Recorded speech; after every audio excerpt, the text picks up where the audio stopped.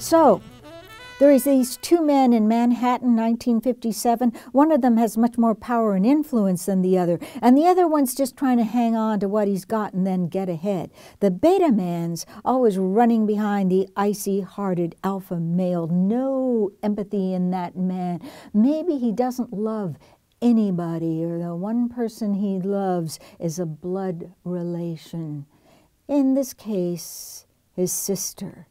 And the beta man's flattering him, trying to please him, because without toxic alpha man's approval, he might lose his clients and be out of a job. He even agrees to do something unethical, well outside the purview of his normal work. But he doesn't have much choice. If he doesn't, he can't make his clients happy, and he'll be out of a job. So he humbles himself, he grovels.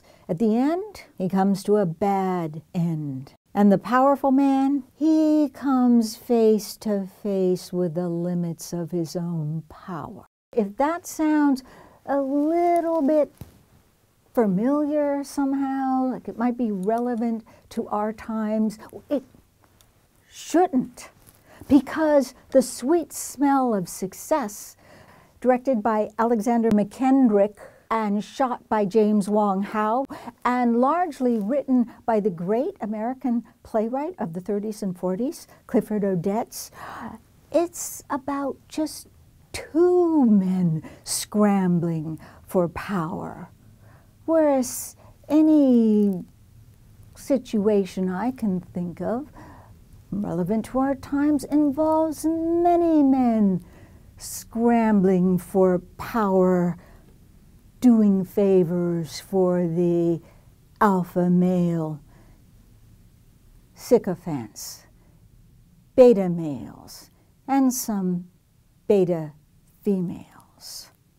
This movie is set in a small, self-contained world of Manhattan, involving Burt Lancaster, who plays J.J. Hunsaker, the writer of a syndicated gossip column, 60 million readers. He can make or break careers. And Tony Curtis plays Sidney Falco, the toadying little sycophant press agent who's always trying to get his clients into Hunsaker's column so that he will not be out of a job. And on the side, he's trying to scratch and fight and scramble his way up closer to the top of the heap. Hunsaker is the golden ladder to the places I want to get. Where do you want to get? Way up high, Sam, where it's always balmy. Where no one snaps his fingers and says, hey, shrimp, rack the balls. Or, hey, Mouse, go out and buy me a pack of butts. I don't want tips from the kitty. I'm in the big game with the big players. My experience I can give you in a nutshell. Dog eat dog. In brief, from now on, the best of everything is good enough for me. That doesn't have anything to do with our times, right? Oh, the only powerful sycophant men currying for favor I can think of are at the absolute top of the power scale, at the national level, the federal level, and to be sure, those men, in trying to curry favor, have done some things. Maybe they have compromised whatever scruples they ever had, but at least they haven't pressured a poor cigarette girl into doing a favor for a rich man so that the rich man would in turn do a favor for them. At least not so far as I know. Sidney, I don't do this sort of thing. What sort of thing? This sort of thing. You need him for a favor, don't you? Well, so do I. I need his column tonight. Didn't you ask me to do something about your job?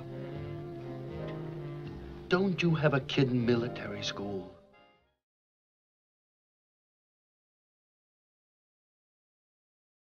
It's another reason that this movie doesn't really bear much resemblance to anything going on today. J.J. Hunsaker, as bad as he is, and he is an SOB to the nth degree. Hey, that rhymed. Mr. Falco, whom I did not invite to sit at this table tonight, is a hungry press agent and fully up to all the tricks of his very slimy trade. Match me, Sidney. But at least he is a real alpha male. It's not as if he had a dad who made him a millionaire by the time he was 9 years old through contributions to his trust fund, made him a multi-millionaire by the time he was 20, never had to lift a finger. It's not as if he had somebody like his dad and Roy Cohen showing him how to game the system. And so many of the blue-collar workers laboring for him got stiffed. At least JJ is good at his job. And so it's just a coincidence that today, when we're shooting November 27th, 2020, a few days ago, a certain Emily finally gave the go-ahead for the transfer of power. The man who won the popular vote by a good margin, the man who won the electoral vote by a good margin, can now proceed with the transition. Although the guy now in the White House, he doesn't want to leave, so I guess he will just stay there in one of the spare rooms as kind of a squatter. All right, now the whole world doesn't necessarily agree with me about this. In fact, I got into a big fight about it, street fight with a bunch of guys, a bunch of men on a Facebook Film Noir fan page. I'm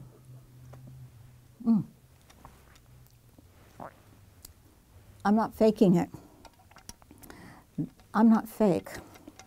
I'm not fake news, not a fake woman. This is real gin. Gin gimlet. I've got it's a flask. Oh, the flask. Should talk about this flask. This is my father took this away from a man in a speakeasy in 1930s, and I just saw one like it on eBay for $45.99 in case I ever need a little extra money on the side. It's called a hip flask, but I can't put it back in my back pocket right now. It needs a lime. I've got a lime, but I don't have a knife. Plus, it's hard to garnish a hip flask with a slice of lime. Anyway, so I was in a big street fight on Facebook, and I told these men, if it weren't for James Wong Howe shooting this like film noir, we might not see it as film noir at all, because after all, there are no guns, no bodies, no bank heists, no one gets killed.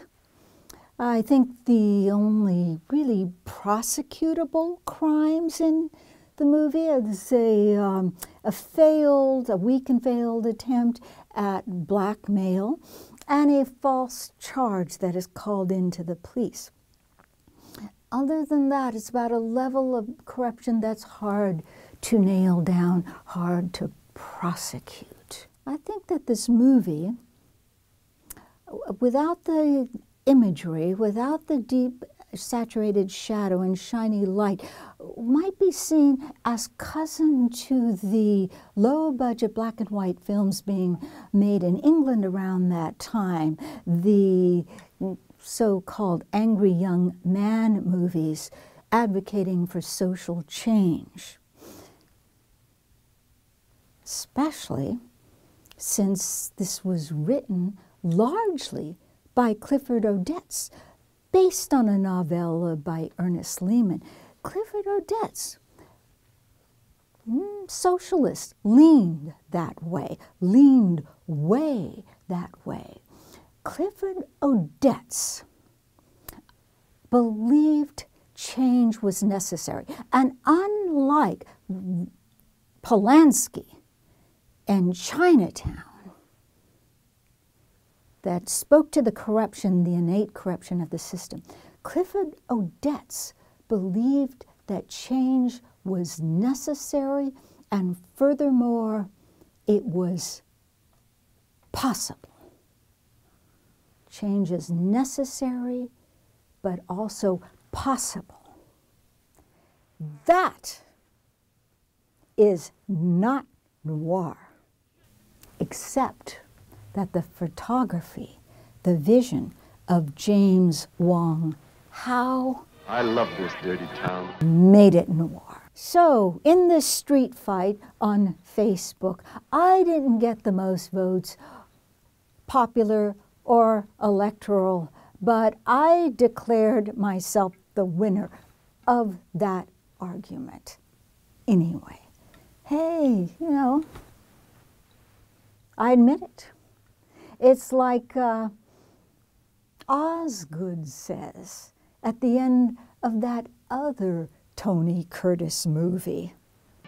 Well, nobody's perfect. There are 3 featured women in this movie.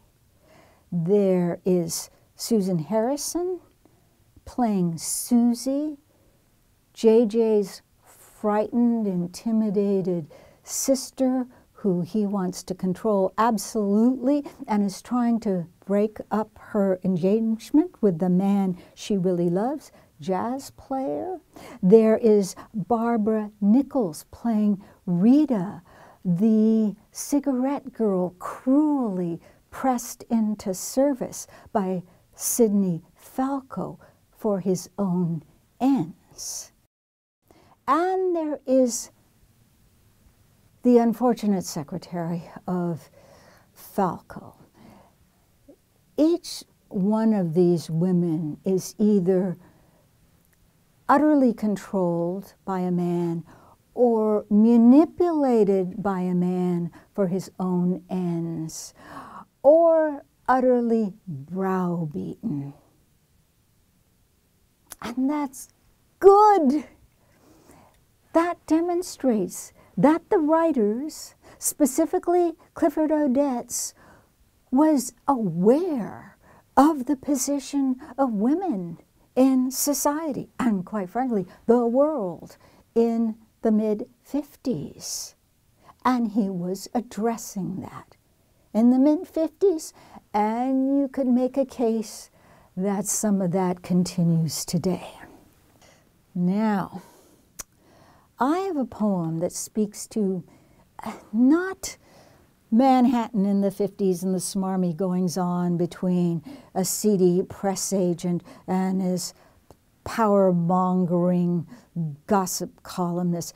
I looked through all my published books, through my unpublished manuscript, and I couldn't find a single poem that was about that.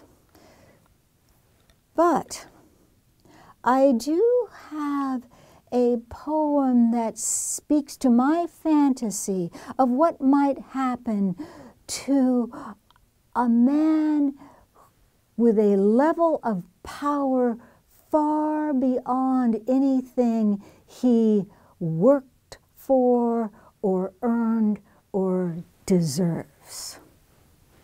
Now, I travel around with more than just my, my flask. Got my flask, my lime, got my lime. I also travel with poetry. So got my purse right here close to me because, hey, I'm in the middle of a dark alley in the middle of the night.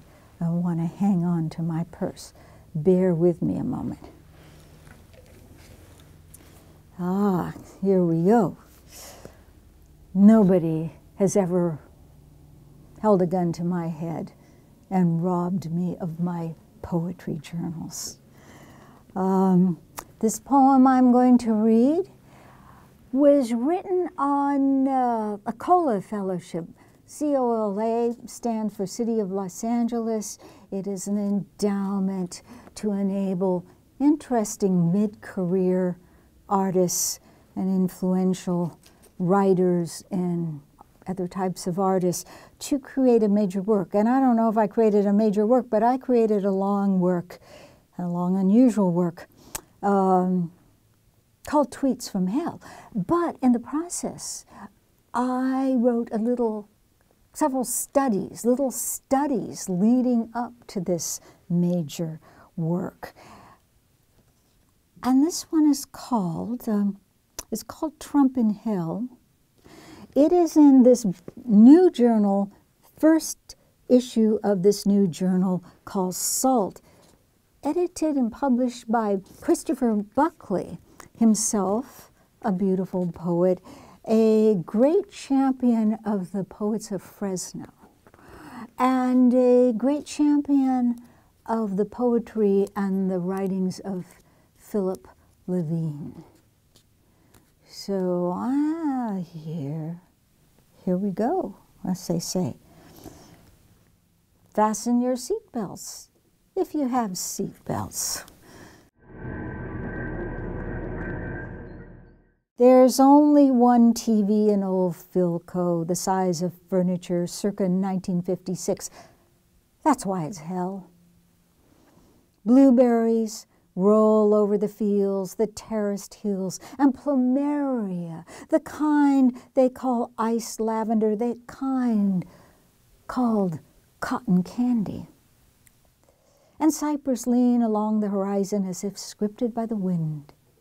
Beyond the mists, he glimpses majestic shapes resembling purple mountains, though he can't recall where he heard that phrase, purple majesties. Where's all the real estate? Where is his golden name? Horror lands on him like the weight of all his lies, each one a half an ounce. Do that math. And his hungry vines burst with offerings, and trees drop every dreamed of deep and ripened fruit, and in such colors. And this time not one is forbidden. Where are his hamburgers and fries, his steak, his red meats?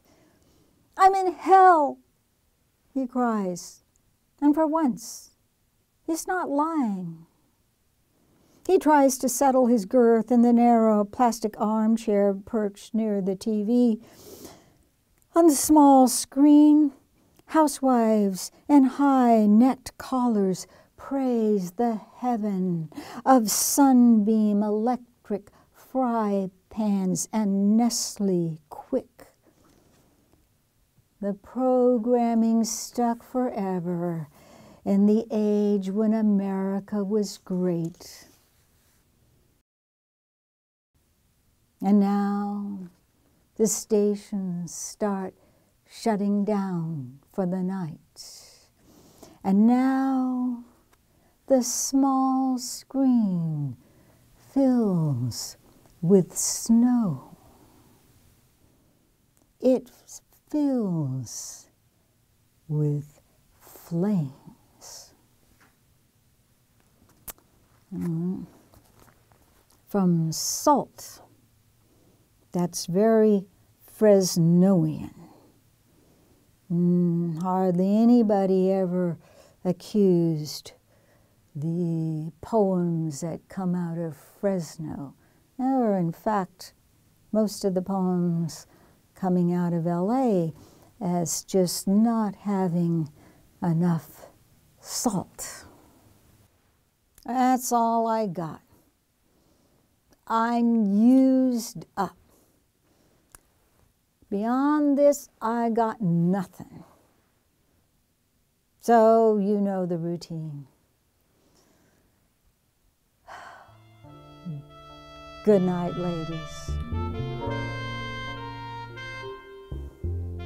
Good night, gentlemen. And remember, look both ways, watch your back, and don't let anybody treat you like you're two for a dime.